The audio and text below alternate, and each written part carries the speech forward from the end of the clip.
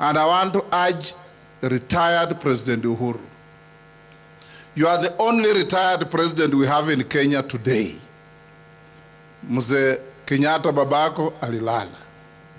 Mzee Moi alilala. Mzee Kibaki alilala.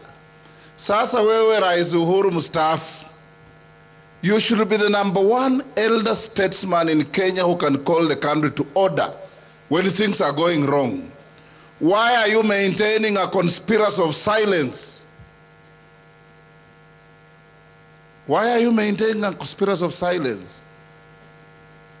Why? Because you are conflicted. And because you are conflicted, you are compromising terribly your own legacy. When the history of Kenya is written, you will be in an ignominious paragraph at the end of the story. As a man who, when he was required to do something, did nothing. That's not good for you, my brother. Stand up and be counted. You will be the best ex-president of Kenya if today you go to the TV and say, Wakenya wenzangu, mimi nilimaliza kazi yangu, I left a peaceful country, I want a peaceful country. Raila, go back home. Sisi hatutafuatana na ile kelele inapigwa, tutatafuta mwenye kelele. And we know mwenye kelele. That is what we look for. And Kenyans don't want to have trouble. Hata juzi walipovamia shamba yako, I was one of the first to condemn it. Because we want to respect property of everybody in Kenya, even people we don't agree with. We want to make sure Kenya is peaceful. Na sisi watu ya Mlembe, Deputy President, si yo mambo hatuko.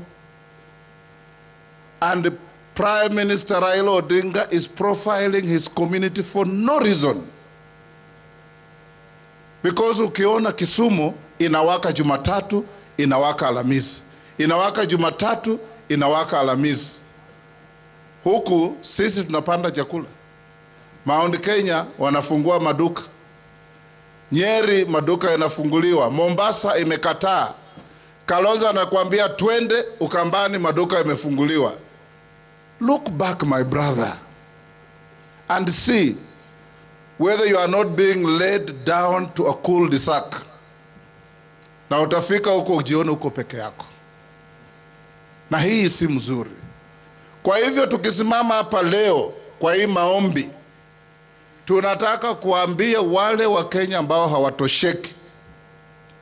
Kura iliisha, matokeo yalitangazwa, Wakenya wamechukua nafasi yao.